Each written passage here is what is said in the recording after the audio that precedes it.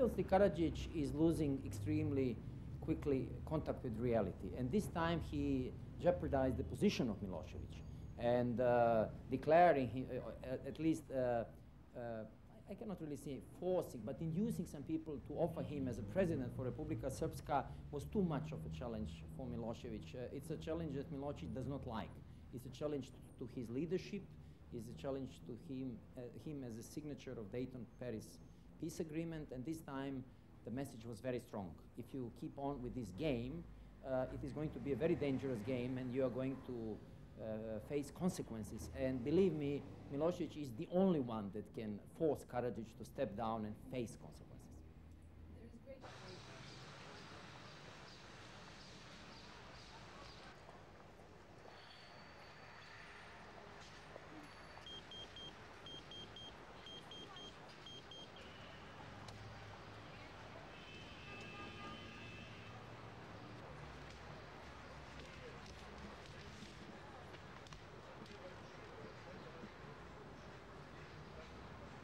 I think he will resign, and I do not see him how he can avoid this pressure on Milosevic of being effective.